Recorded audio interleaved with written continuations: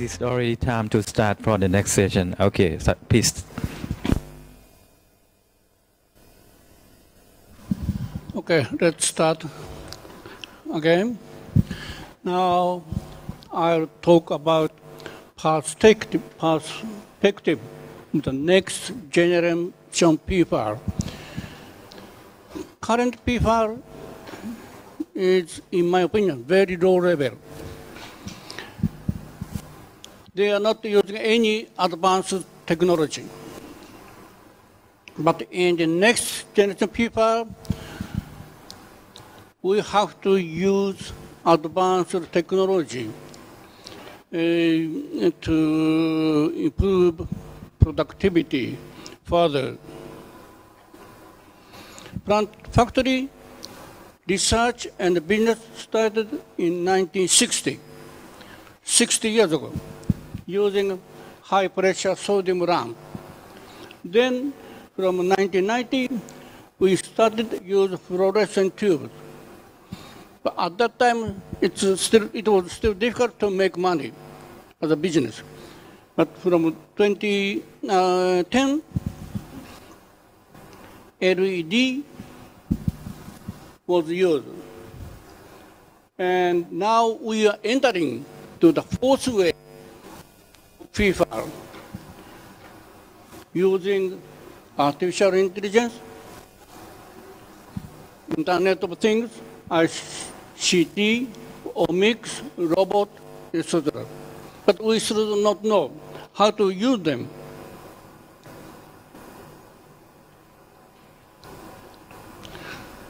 So technologies to be implemented to improve the productivity of the people.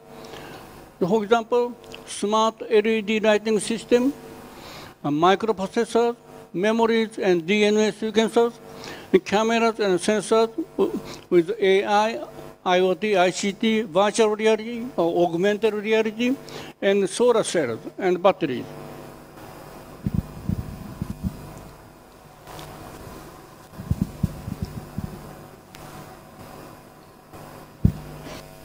This is luminous efficiency or light conversion efficiency from electric energy of light sources. This is high pressure sodium. This is 1960. And this is fluorescent tube.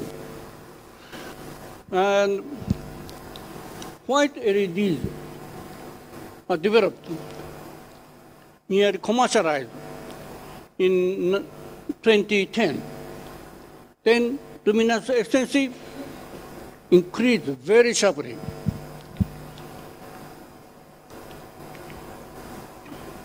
And now experts are developing white organic LED or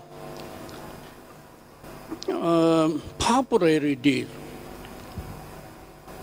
which efficiencies are higher than white LEDs. So we can believe that electricity cost will be reduced further in people. And thanks to this smart home, we can use many small cameras, inexpensive cameras, which can be connected to smart home. 3D camera, night vision camera, feature camera, thermal camera, near-infrared camera, volatile organic compound sensor, biosensor. These are all $300 or $400, something like this. So we have to use these cameras in the next generation people.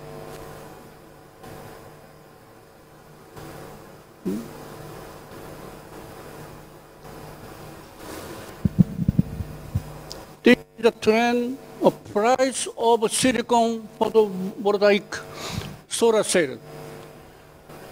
Solar cell price per watt has been decreasing very sharply. And now cost of electricity generation is lower in the solar cell than nuclear power generation.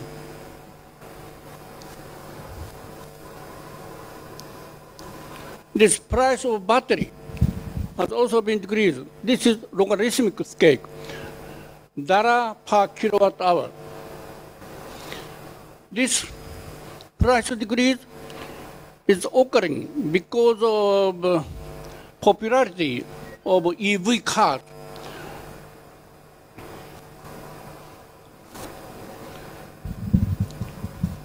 So we can use solar cells or generate electricity for lighting in the plant factory using battery too.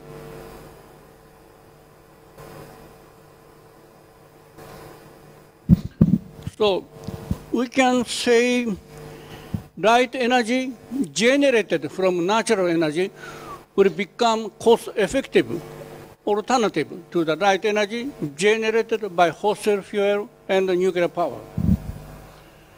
And light energy is much more efficiently used in the PFAR than in the greenhouse and open field because we can control other environment.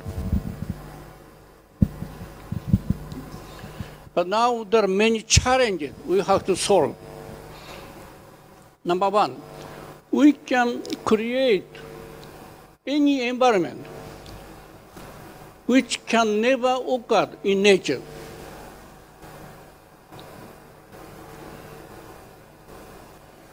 This is a challenge and this is a possibility, but we don't know how we can create entirely new environment.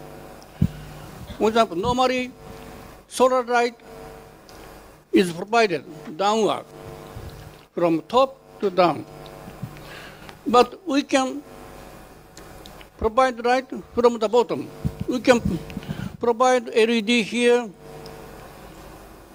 at the bottom of plant. Then we don't know how plants respond.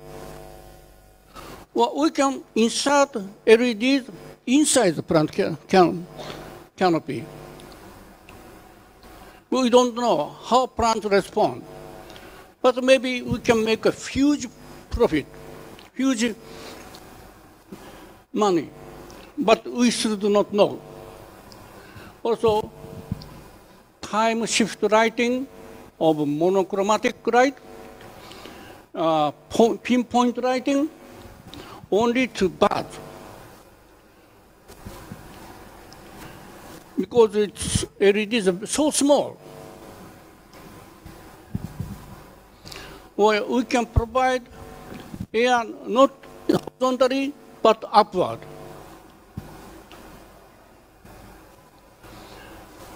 On the other hand, we have not yet developed any methodology to find an optimal set of environmental factors to maximize the productivity under given conditions.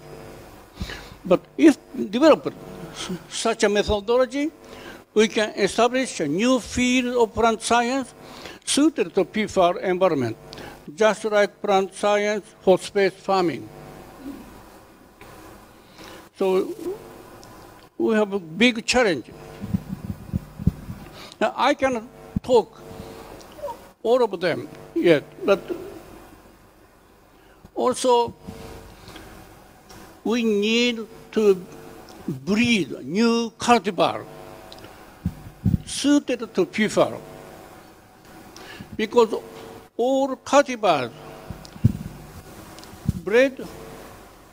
are bred for open field or greenhouse. We want to grow plants in open field or in greenhouse, resistance to disease or resistance to environmental stress, most important. But in PFAR, we don't need any resistance to disease, especially from pests, insects. Well, we don't need any resistance to environmental stress. We don't know how to breed this. plants. How we can use this characteristics of plant? But it's a big challenge. Any human do not know what will happen. But maybe this is a very big chance. Also, in the plant factory, we keep CO2 concentration at around 1,000 ppm. Yeah? So, if plants grow very well at 1,000 ppm of CO2 concentration, it's a big advantage because cost of CO2 is very low. But we have no cultivars at present which grow very well under high CO2 concentration and low light intensity. But maybe someone breeds such a cultivar. Then productivity will be doubled easily. But we still do not know.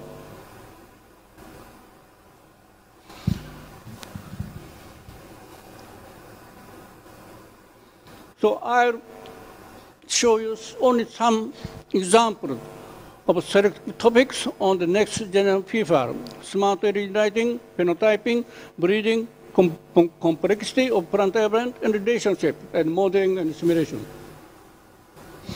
Because all of you know the role of light for plants.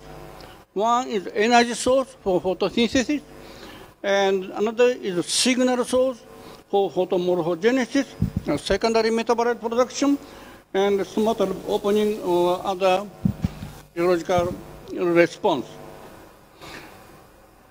So we have to provide light both for energy source and signal source.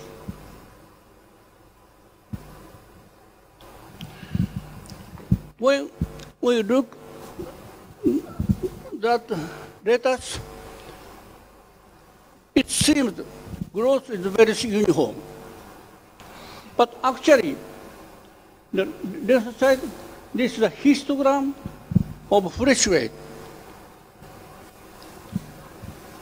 Fresh weight varies very widely. We still do not know why, because this variation in fresh weight is due to the maybe genetic reason or difference in seed processing or environmental effect or effect of humans or machines, how to treat them. But in my opinion, we can reduce this radiation. We can improve productivity a lot, but we still do not know. Because of this, automation is very difficult. Some plants are very small to pick up by robot.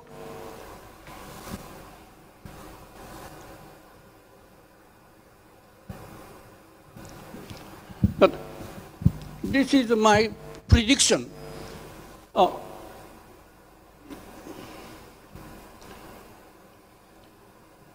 First, everybody knows single leaf absorbs around 90% of blue and red light because of chlorophyll A and B absorption band, and transmit 30% of green light and reflects 20% of green light,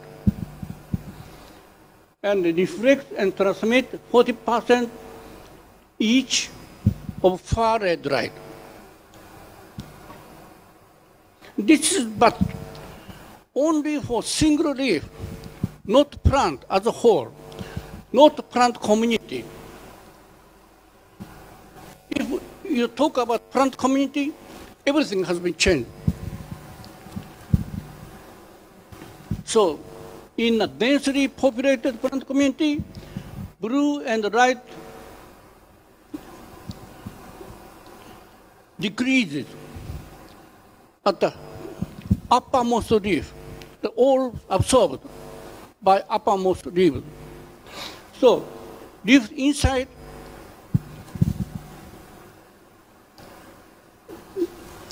do not receive any blue and red light.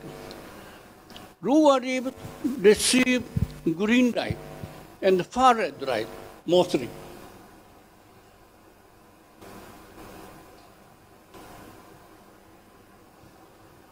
Maybe this is not good for PR manager.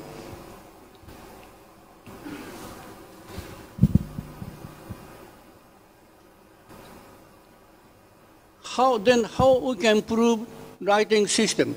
How we can use green light effectively? How we can provide blue and light energy to the lower level? There are many challenges, and we can improve productivity.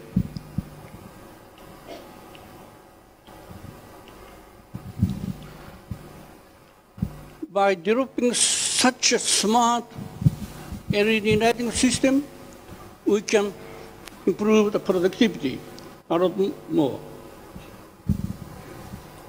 Several years ago, in all PFAS, they used only blue and red LEDs. But now, most LEDs use white LEDs. White LEDs contain a lot of green light, from here to here, 500 to 600. But the percentage of green light varies by manufacturers. Some white LEDs contain only 5% of green light. Some other LEDs contain 45% of green light. But they are all called green now, white LEDs. So white LED is saying nothing.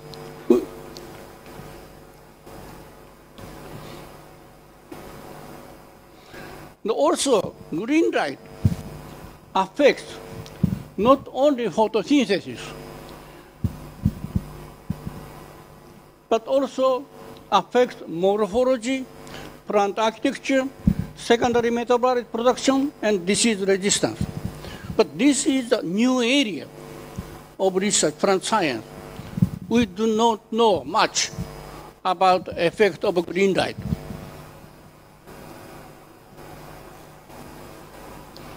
In plant factory at biotech, you saw green LEDs. So they may discover new fact.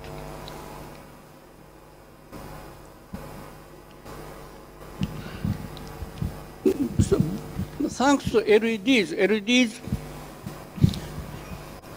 we can get LEDs which emit only ultraviolet or blue, green, red, or far red. Very cheap.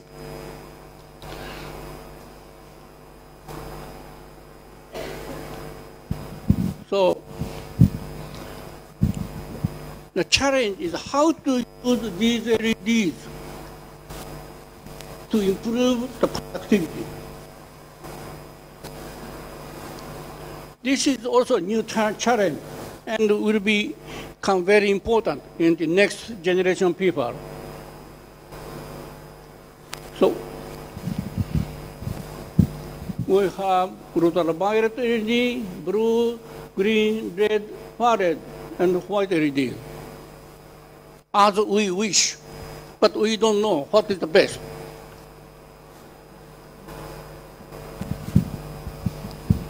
Nobody have done yet, but this is my imagination. We may give green light for 3 hours, green light only. Then for next 2 hours, we give red only. Then how exposed to this right environment. So this kind of experiment can be done very easily. If you are lucky, you can claim patent, new method or promote growth or produce secondary metabolite. One Korean professor, Byung-Ryun Jung, conducted this experiment for night interruption effect of green, blue, red, violet, and white on flowering and morphogenesis of chrysanthemum. Chrysanthemum is a short day plant under 16-hour photoperiod. So they provided light here 4 hours using green, red, blue, infrared LED. There was no paper.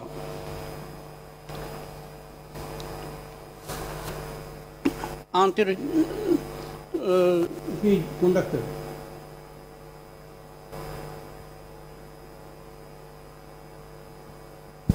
Then he found monochromatic lighting for night interruption affect not only the flowering but also morphology.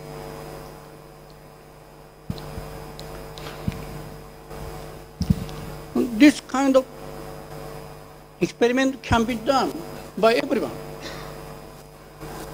And short can be used for hot plant, hot chrysanthemum. Long chrysanthemum can be used for cut plant. In the next generation people, we can control morphology in this way.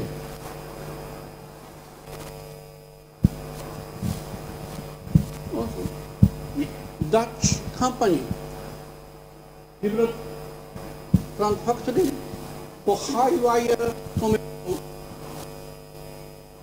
5 meters. Like this.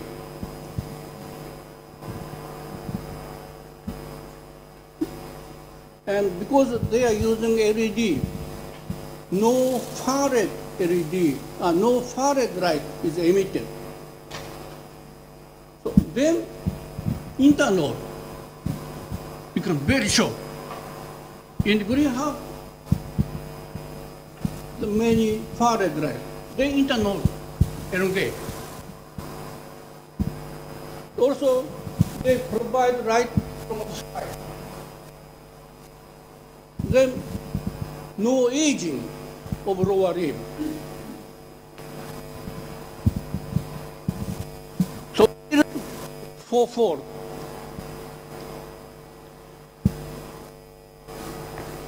But this is just the beginning of a new technology in the PFAR. We may use dwarf PFAR this height, like this. We should not know which is more economical, which provides higher productivity. I'm going to say, sorry.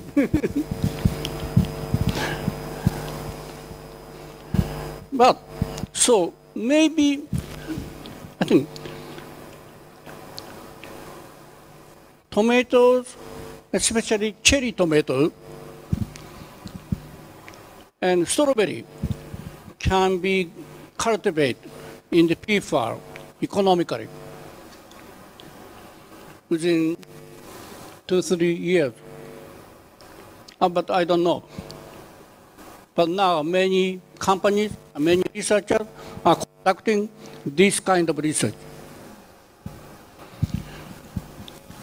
But this PFAR developed by a Dutch company are now mainly used by American companies for cannabis cultivation instead of tomato.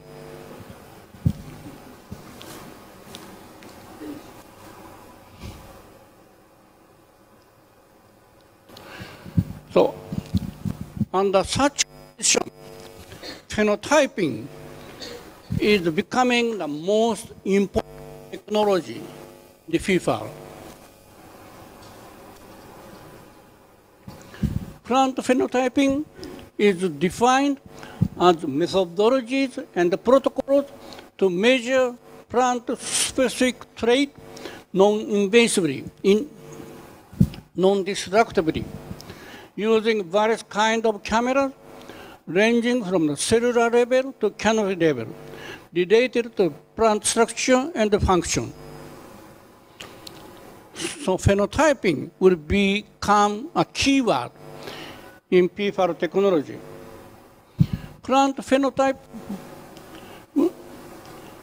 to be measured in PFAR will be net photosynthesis, canopy structure, three-dimensional structure, and chemical component, and rate of transpiration, water uptake nutrient, and optical and thermal properties of plants. All these plant traits can be measured continuously and automatically.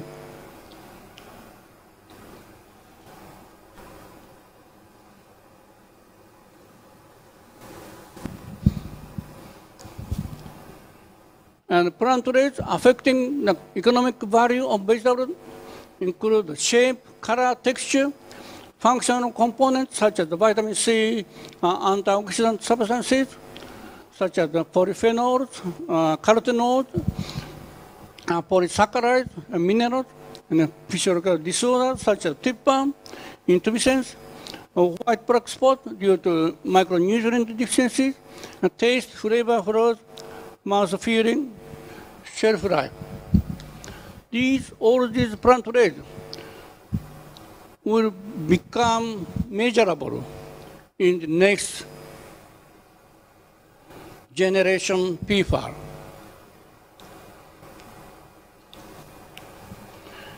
That's because it's airtight and isolated thermally.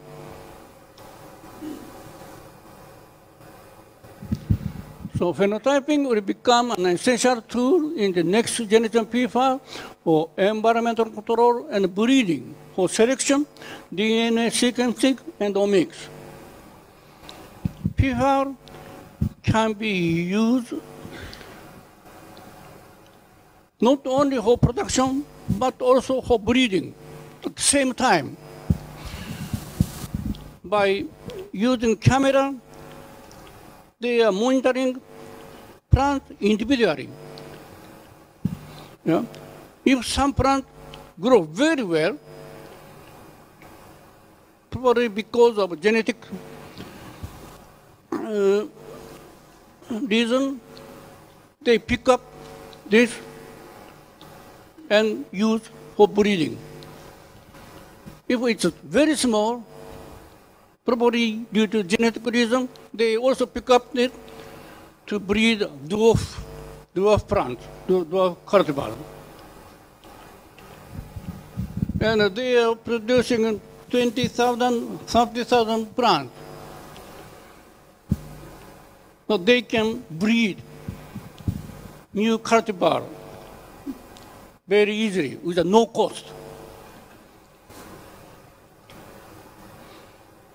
And if you are interested, robot will sample the leaf for DNA sequencing.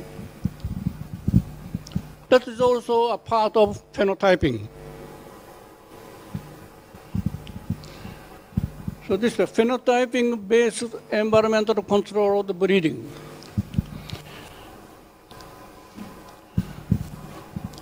We can measure environment continuously, very easily.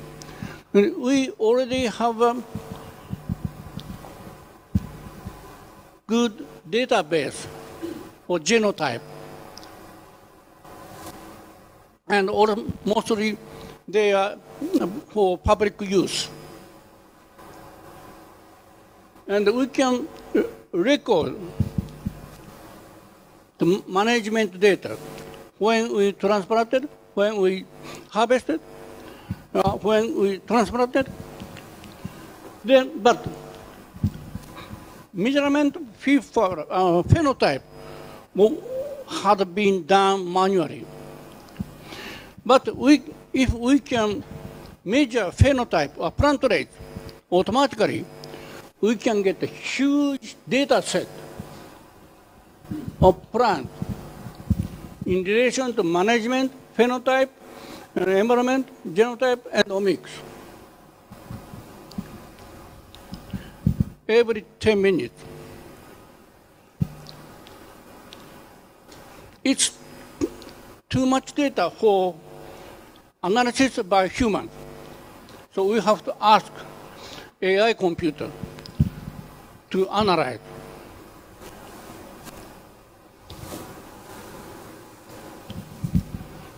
If I show in more detail, of course, seed processing data is necessary, and plant canopy structure is necessary. But these can be measured by camera, a different type of camera, automatically. And of course, we can measure supply rates of all kinds of resources continuously. So we can set a much larger data set in the next generation people. It's a big science.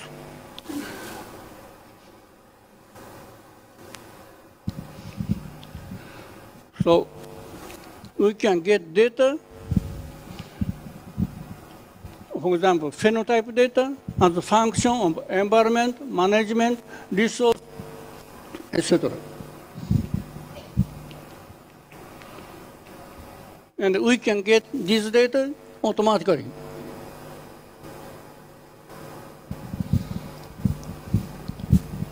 So this shows the graph of big data set to be used for machine learning or deep learning, multivariate statistics, behavior model, or mechanistic model. We can get environment data, phenotype data, genome data, omics data, management data, resource supply data, etc.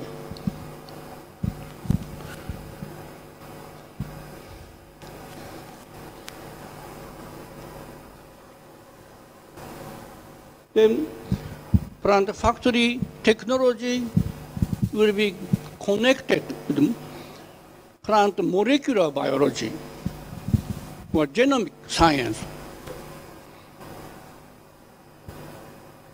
and can be used for not only environment control, but also for breeding.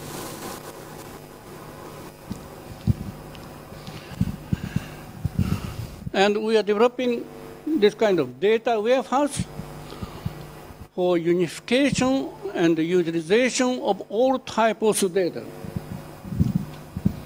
On-site data collection and cloud computing, and using open data, machine learning software, visualization software, and statistical analysis software, and image processing software.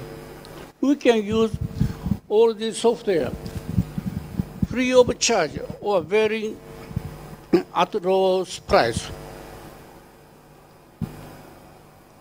But only young people can do this.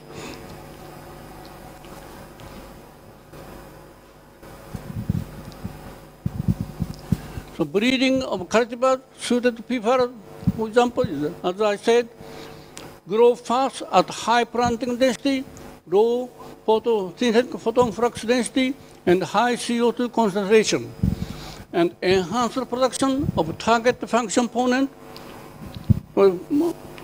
such as vitamin C or antioxidant substances, and resistant to physiological disorders such as tip-burn, and low resistance to environmental and disease stresses, and dwarf root vegetables and medicinal plants, and fruit vegetables with short internode, compact functional leaves and roots. These are related not only to genetic phenotype but also environment. Self-pollination, personal therapy of strawberry tomatoes. We need these strawberry tomatoes because otherwise we have to use bees or honey bees or bumble bees, etc.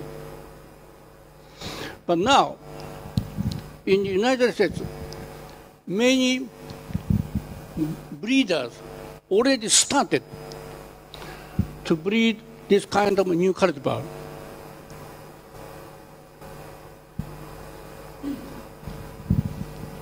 But still, we don't know a methodology how to decide set point of multiple environmental factors.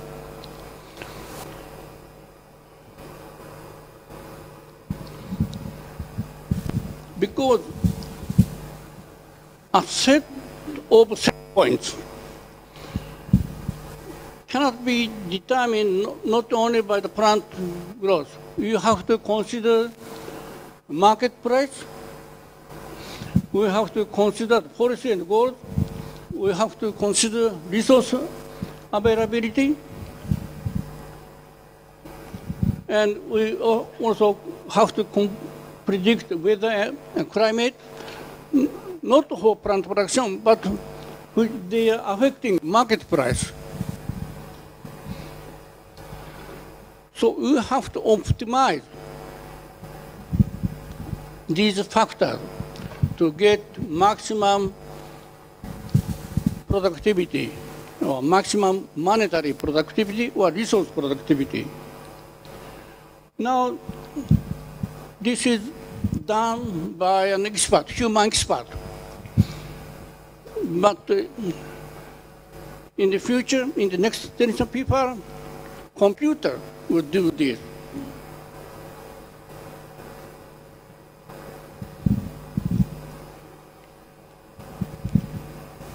But even though we have to understand the basics of plant science or plant physiology deeply, writing cost for the synthesis is the highest cost among the cost for environmental control, as I said. And also, light energy use efficiency is currently very low. And temperature, CO2 concentration, vapor pressure deficit, nutrient solution, etc., need to be controlled to maximize the light energy use efficiency. Because cost for controlling temperature, CO2, etc., very low compared to the cost for lighting. And lighting cost for photomorphogenesis is minimal because it's a signal, not energy process. Although the initial investment for its control is high, and photomorphogenesis is affected by light spectral distribution, physiological status of plants, and many other factors. But probably plant morphogenesis will become a very important control factor in the future. Morphogenesis affects economic value of growth.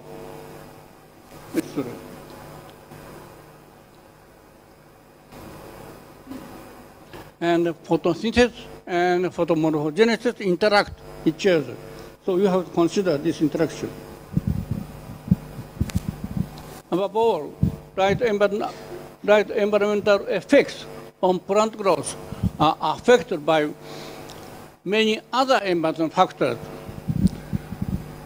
such as temperature, etc. But this can be modeled based on plant science. This part can be modeled by using plant growth model. We don't need AI model because we have a lot of knowledge and experience in this area. But we have to integrate all compartment models into one model.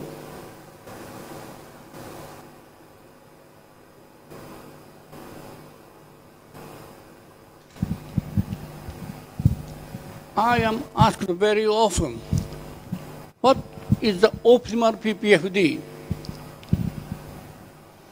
So I say, or maybe 150 micromole, sometimes 200, sometimes 170. But I have no reason. It's not evidence-based. Because optimal PPFD is affected by many factors, such as writing cycle, writing direction, CO2 concentration, vapor pressure deficit, temperature, nutrient solution, cultivar, growth stage, purpose of production.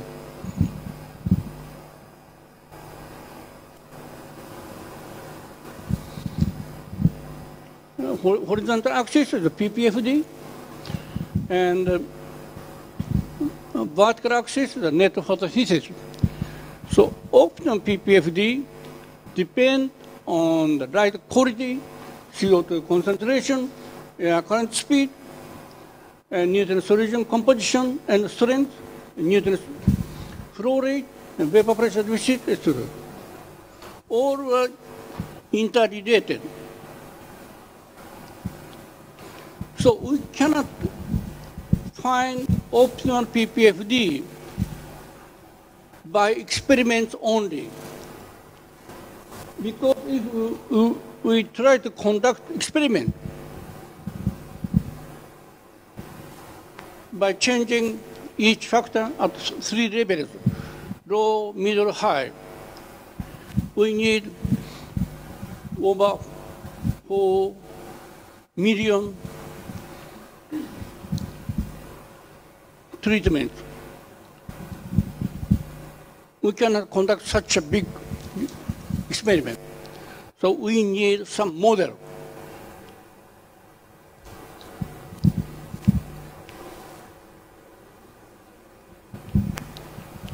But there are 4 types of model: mechanistic model, and statistical model, behavior model, and AI model.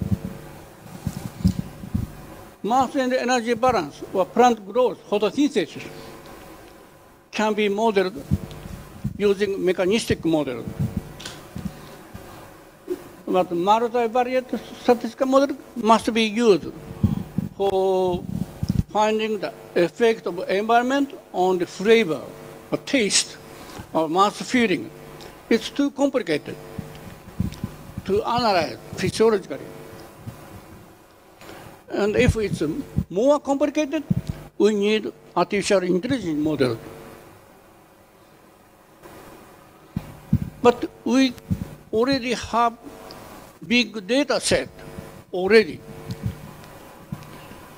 that we can try, and it can be merged into one software in the next generation PFAR.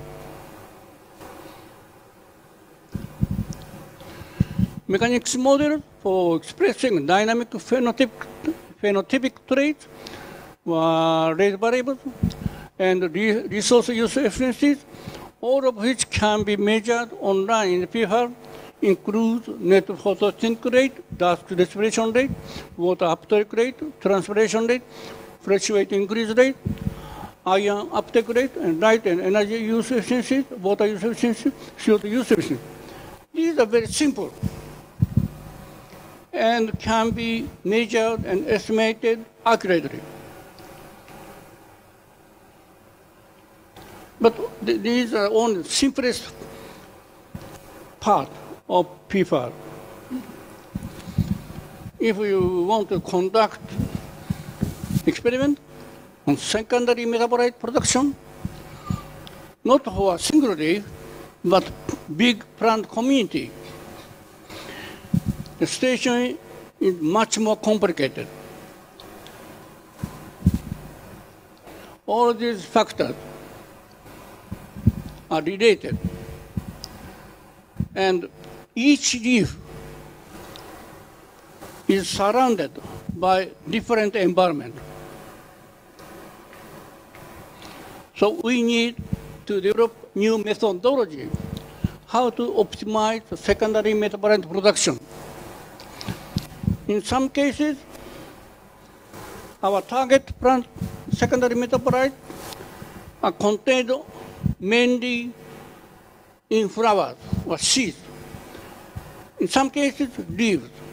Some cases, in roots. And all are related. But still, we have to find optimum set of environmental factors. This is very challenging, very interesting new area of field.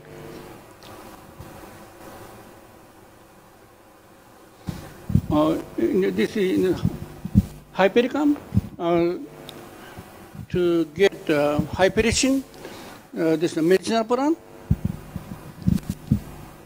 done by Zobite and his colleague in 2005. They found hypericin is significantly controlled in flower buds, but mostly in leaves and stem. Now, by using LED, we can control flowering of Hypericum. So we have to decide we should make flower as early as possible, or we do not produce any environment to flower. But in this case, we have to consider the cost and productivity. And this also affected by temperature.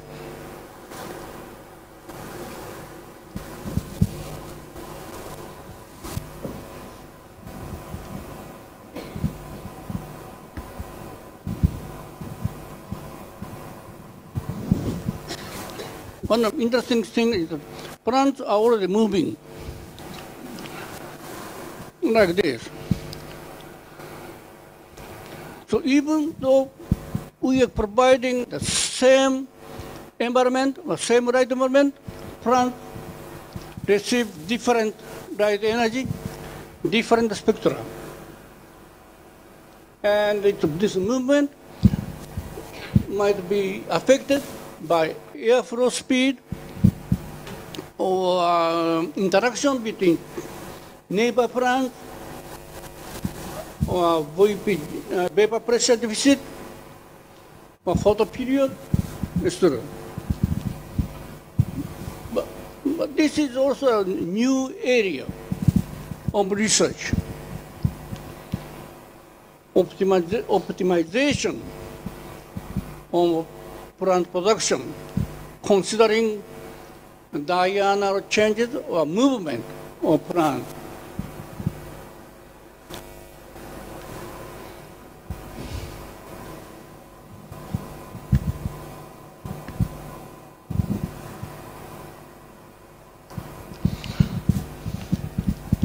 So our team is now conducting plant cohort research. And this means collecting time series data of traits of individual plants. Because we can use many small cameras, low price cameras. We can monitor each plant individually. So we are trying to collect plant trait data for each plant from seeding to harvest.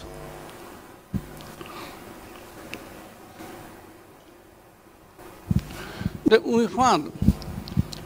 Now we are finding what time the seeds germinate.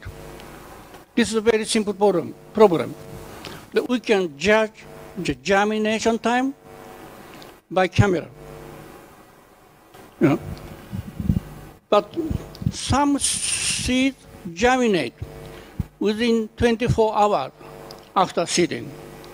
Some others germinate 3 days later. Probably due to the genetic property, or environmental difference, or some human management, or seed processing, we should not know.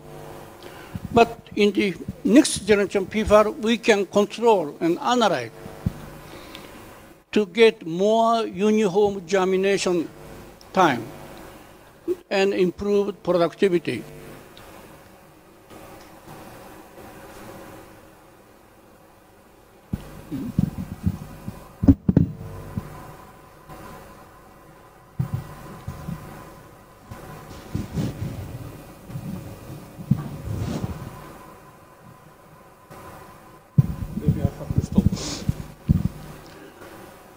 And my final goal is energy autonomous sustainable PFAR. We use solar energy or wind power generation system to provide light to plant. And also this, we should develop evolutionary dual PFAR, which is not networked. In virtual PFAR, there are simulation models. And dual PFAR send all data to virtual PFAR. The virtual PFAR simulate and predict the output. And then we can compare the old output from virtual PFAR and actual PFAR. If there are some differences, we can adjust the parameter values. This can be used for improving the productivity. This can be used for educational purposes, for training purposes. This is already done for airplane, or automobile, or any other industry area. And also, PFAR can be connected with a mushroom factory, aquaculture system, or fermentation system, etc.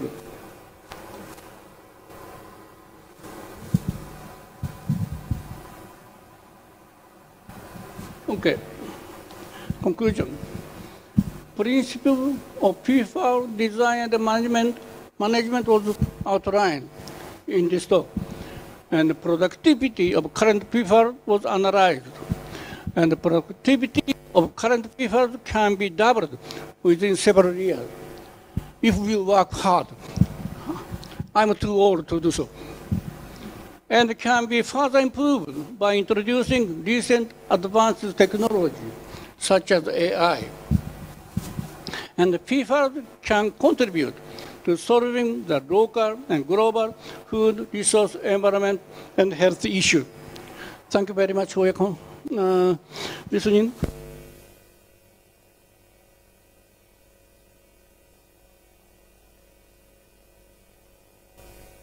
So, any questions?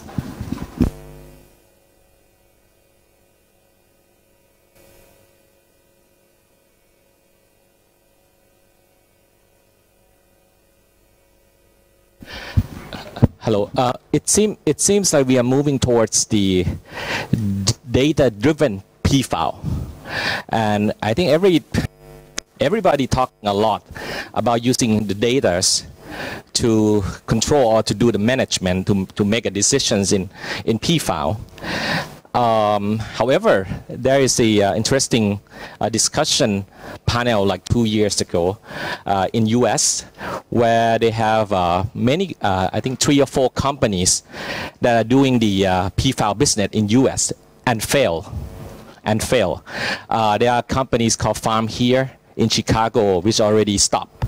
And there are also companies called Potsponic, which is already stopped too.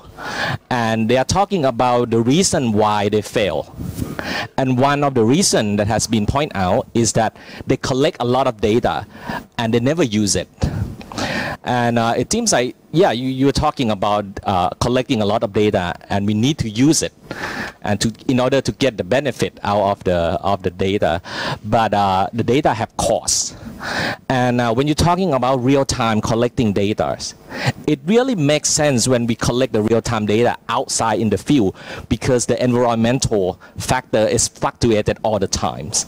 But in PFAO, it is supposed to be very constant environment in PFAO. So my question is that, so what would be the cause of the fluctuation in terms of the environment in PFAO, and do we really need to collect the real-time data for the analysis of the in real time?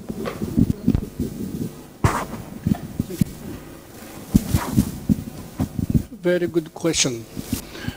Many private companies which invest huge amount of money failed in the area of PFAS. That's because they didn't work with you. But with you means with plant physiologists. For example, I discussed with AI engineers for hours. Then finally I found they didn't know that the plant needs CO2 to grow. They thought they need oxygen instead of CO2. So in this way, if they analyze collected data, they cannot find anything.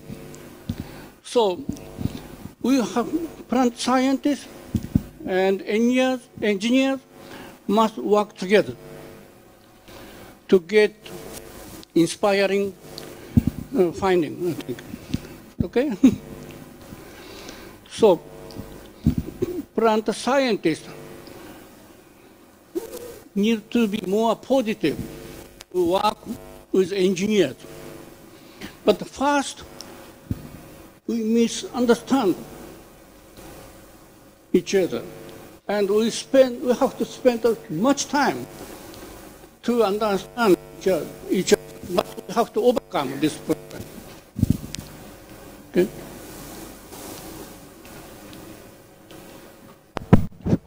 Okay. Regarding to breeding program, I'm very interested about this because when we breed some variety of plants, we need a huge of area to do selections. So in this case, in PFAO, is of course you mentioned that we can do the breeding program together with the production program parallelly. And I just would like to ask how possible and how many years further would be happen and will be released for the new varieties of some plant in PFAO, and how big of the market for seed for PFAO? Breeding program need large area. We can breeding program. Then how possible? How many years if we use? Oh, well, as you know, we need around 10 years to get a new cultivar for open field crops. Yeah, sometimes 15 years. But if you use PFAS, maybe 3-4 years. I believe. Because we can collect all the related data and analyze very efficiently. But, I don't know, 15 or nearly 15 years ago, nobody thought that computer can win with a professional chess player. But now, computer can defeat human professional very easily. So we have to challenge. Theoretically, we can, but I don't know when. But I think I started research for PFAS 50 years ago, when I was 27.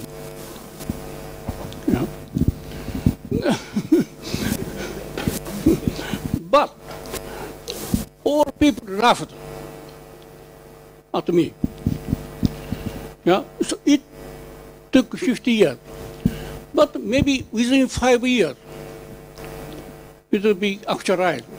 Because at that time, PFAS researchers are only 5 or 6 all over the world, in the world.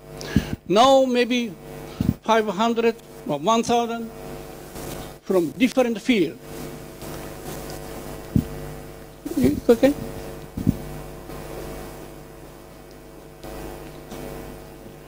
Actually, 10 years ago, nobody thought we can use LED for PFAS. It was very, very expensive. It can be used, it could be used only for signal, for energy. Okay? Any more questions?